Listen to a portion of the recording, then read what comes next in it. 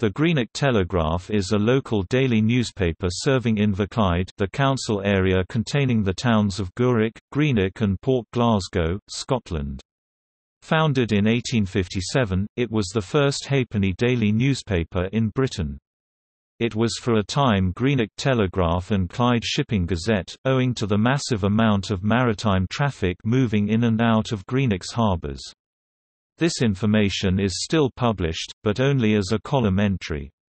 Originally based in Charles Street, Greenock, the printing works were bombed during the Greenock Blitz in May 1941.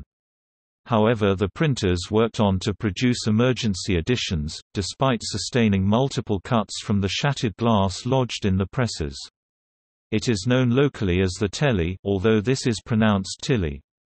Several features such as Viator, Latin for traveller, have formed part of the Telegraph for decades.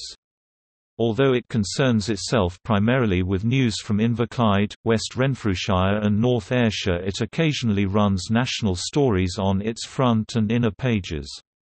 The paper has been printed at its current location in Crawford Street in Greenock since the 1960s. Long published by Orr, Pollock & Co., it was published by Clyde and Forth Press, who own a range of local titles in central Scotland and a few titles in the south of England.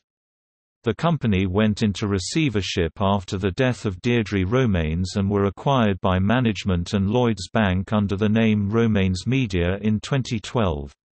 NewsQuest acquired Romanes Media in 2015. The current managing editor is Brian Hosick, who won NewsQuest's Editor of the Year for 2016. 1.